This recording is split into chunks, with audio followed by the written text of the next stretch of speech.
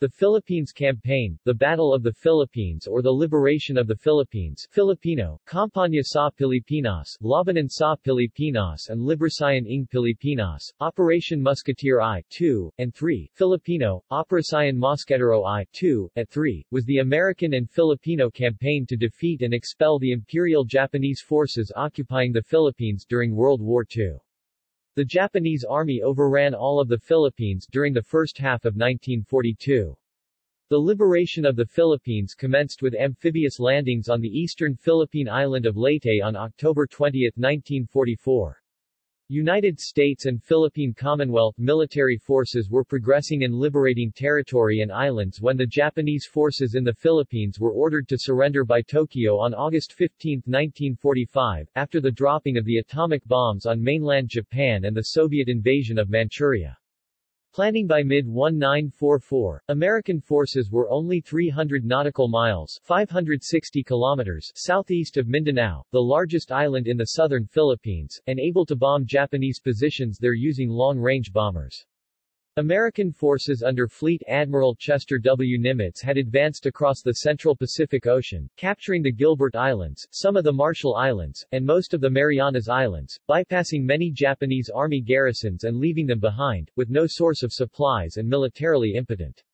Aircraft carrier-based warplanes were already conducting air strikes and fighter sweeps against the Japanese in the Philippines, especially their military airfields. U.S. Army and Australian Army troops under the American General Douglas MacArthur, the Supreme Commander of the Southwest Pacific Theater of Operations, had either overrun, or else isolated and bypassed, all of the Japanese Army on New Guinea and the Admiralty Islands. Before the invasion of the Philippines, MacArthur's northernmost conquest had been at Morotai in the Dutch East Indies on September 15–16, 1944. This was MacArthur's one base that was within bomber range of the southern Philippines. U.S. Navy, Marine Corps, and Army as well as Australian and New Zealand forces under the command of Admiral Nimitz and Admiral William F. Halsey Jr. had isolated the large Japanese South Pacific base at Rabaul, New Britain, by capturing a ring of islands around Rabaul, and then building air bases on them from which to bomb and blockade the Japanese forces at Rabaul into military impotence. With victories in the Marianas Campaign, on Saipan, on Guam, and on Tinian, during June and July 1944, American forces were getting close to Japan itself. From the Marianas, the very long-range B-29 Superfortress heavy bombers of the U.S. Army Air Forces USAAF could bomb the Japanese home islands from well-supplied air bases, ones with direct access to supplies via cargo ships and tankers. The earlier B-29 bombing campaign against Japan had been from the end of a very long and tortuous supply line via British India and British Burma, one that proved to be woefully inadequate. All B-29s were transferred to the Marianas during the fall of 1944. Although Japan was obviously losing the war, the Japanese government, and the Imperial Japanese Army and Navy, showed no sign of capitulation, collapse or surrender. There had been a close relationship between the people of the Philippines and the United States since 1898, with the Philippines becoming the Commonwealth of the Philippines in 1935, and promised their independence in mid-1946. Furthermore, an extensive series of air attacks by the American Fast Carrier Task Force under Admiral William F. Halsey against Japanese airfields and other bases on the Philippines had drawn little Japanese opposition, such as interceptions by Japanese Army fighter planes. Upon Admiral Halsey's recommendation, the combined chiefs of staff, meeting in Canada, approved a decision to not only move up the date for the first landing in the Philippines, but also to move it north from the southernmost island of Mindanao to the central island of Leyte, Philippines. The new date set for the landing on Leyte, October 20, 1944, was 2 months before the previous target date to land on Mindanao.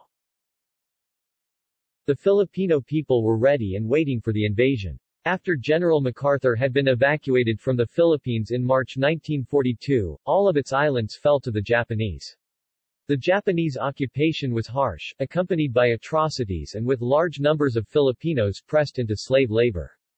From mid-1942 through mid-1944, MacArthur and Nimitz supplied and encouraged the Filipino guerrilla resistance by U.S. Navy submarines and a few parachute drops, so that the guerrillas could harass the Japanese army and take control of the rural jungle and mountainous areas, amounting to about half of the archipelago. While remaining loyal to the United States, many Filipinos hoped and believed that liberation from the Japanese would bring them freedom and their already promised independence. The Australian government offered General MacArthur the use of the 1st Corps of the Australian Army for the liberation of the Philippines.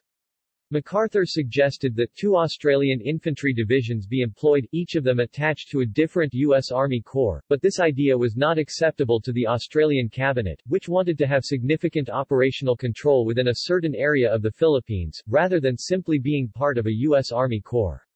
No agreement was ever reached between the Australian cabinet and MacArthur, who might have wanted it that way.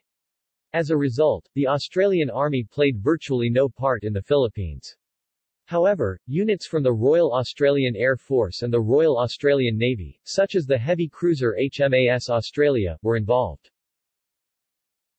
During the American reconquest of the Philippines, the guerrillas began to strike openly against Japanese forces, carried out reconnaissance activities ahead of the advancing regular troops, and took their places in battle beside the advancing American divisions. Leyte. On October 20, 1944, the U.S. Sixth Army, supported by naval and air bombardment, landed on the favorable eastern shore of Leyte, one of the islands of the Visayas Island Group, northeast of Mindanao. The Japanese miscalculated the relative strength of the naval and air forces, and they attempted to destroy the landing. This brought about the massive sequence of battles called the Battle of Leyte Gulf, fought on October 23 through October 26. This decisive victory by the U.S. Navy, its fast carrier task force, its surface fleet, and its submarines effectively destroyed the remainder of the Imperial Japanese Navy (IJN), which had already lost all of its effective aircraft carrier forces. The IJN had 4 of its carriers sunk, ships with depleted air squadrons, which were used only as decoys, numerous battleships and heavy cruisers, and a large number of light cruisers and destroyers. The IJN was never able to fight a major battle after this. The U.S. Sixth Army continued its advance from the east, as the Japanese rushed reinforcements to the Ormoc Bay area on the western side of the island. While the Sixth Army was continually reinforced, the U.S. Fifth Air Force was able to devastate the Japanese attempts at air attacks, and also provide much support to the Army's ground troops. The Filipino guerrillas also performed valuable service in maintaining public order and in keeping the roads and highways free of congestion. After the American beachheads were established, the Leyte guerrilla groups were attached directly to the 6th Army Corps and divisions to assist in scouting, intelligence, and combat operations. With the initial U.S. 6th Army landings on the beaches at Tacloban and Dulag, Colonel Ruperto Canglian's units went into action. They dynamited key bridges to block Japanese displacement toward the target area, they harassed enemy patrols, and they sabotaged supply and ammunition depots. Information on enemy troop movements and dispositions sent from guerrilla outposts to Canglian's headquarters was dispatched immediately to 6th Army. During many torrential rains and over difficult terrain, the advance continued across Leyte and onto the major island of Samar, just north of Leyte. On December 7, 1944, the U.S. Army units made another amphibious landing at Ormoc Bay and, after a major land and air battle, the landing force cut off all Japanese ability to reinforce and resupply their troops on Leyte. Although fierce fighting continued on Leyte for months, the U.S. Army was always in control. Mindoro. The U.S. 6th Army second major target to attack was Mindoro. This large island is directly south of Luzon and Manila Bay, and MacArthur's main goal in taking it was to be able to construct airfields on it for fighter planes that could dominate the sky over the most important island of Luzon, with its major seaport and capital city of Manila. The 7th Fleet's large invasion convoy from Leyte to Mindoro came under strong attack by kamikazes, but they could not delay the American invasion of Mindoro. Mindoro was only lightly occupied by the Japanese army, and much of it was held by Filipino guerrillas, so Mindoro was quickly overrun. U.S. Army engineers set about rapidly constructing a major air base at San Fabian. Besides being close to Luzon, Mindoro has another advantage, good flying weather nearly all the time, because this is a part of the Philippines that is relatively dry, quite unlike Leyte which receives torrential rains most of the year, not only giving it poor flying weather, but making it very muddy and difficult to construct airfields. San Fabian was also the location of another breakthrough, the first appearance during the war in the Pacific of USAAF squadrons flying the fast, long-range P-51B Mustang fighters, far superior to anything that the Imperial Japanese Army or Navy had. Mindoro was a major victory for the 6th Army and the USAAF, and it also provided the major base for the next move of MacArthur's 6th Army, the invasion of Luzon, especially at Lingayen Gulf on its western coast. Luzon. On December 15, 1944, landings against minimal resistance were made on the southern beaches of the island of Mindoro, a key location in the planned Lingayen Gulf operations, in support of major landings scheduled on Luzon.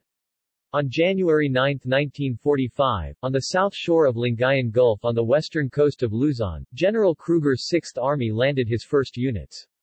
Almost 175,000 men followed across the 20-mile (32 kilometers) beachhead within a few days.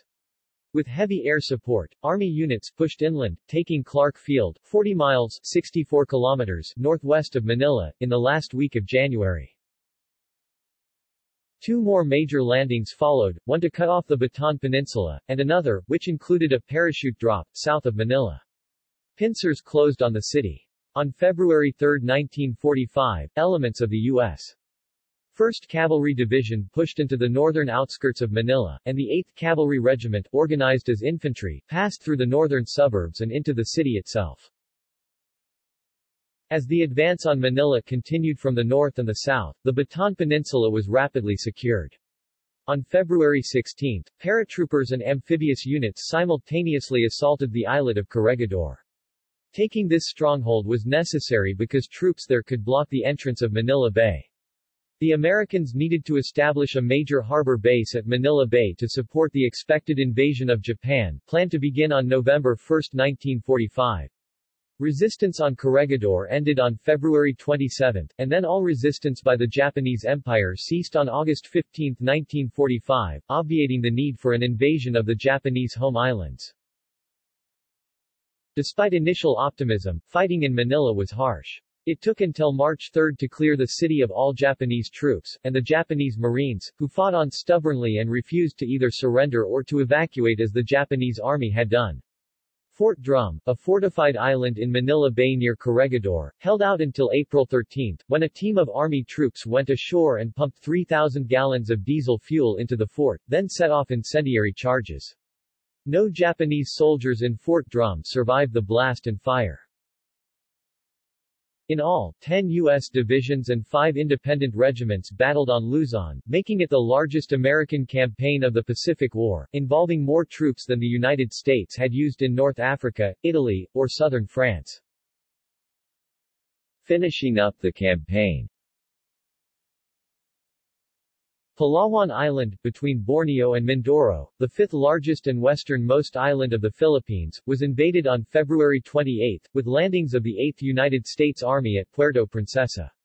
The Japanese put up little direct defense of Palawan, but cleaning up pockets of Japanese resistance lasted until late April, with the Japanese using their common tactic of withdrawing into the mountains and jungles, dispersed as small units. Throughout the Philippines, U.S. forces were aided by Filipino guerrillas to find and dispatch the holdouts, the last of whom, Haruo Notor, did not surrender until 1974, in the mountains of Lubang Island in Mindoro. The U.S. 8th Army then moved on to its first landing on Mindanao, April 17, the last of the major islands of the Philippines to be taken. Mindanao was followed by invasion and occupation of Panay, Cebu, Negros and several islands in the Sulu archipelago. These islands provided bases for the U.S. 5th and 13th Air Forces to attack targets throughout the Philippines and the South China Sea. Following additional landings on Mindanao, U.S. 8th Army troops continued their steady advance against stubborn resistance. By the end of June, the enemy pockets were compressed into isolated pockets on Mindanao and Luzon where fighting continued until the Japanese surrender on August 15, 1945.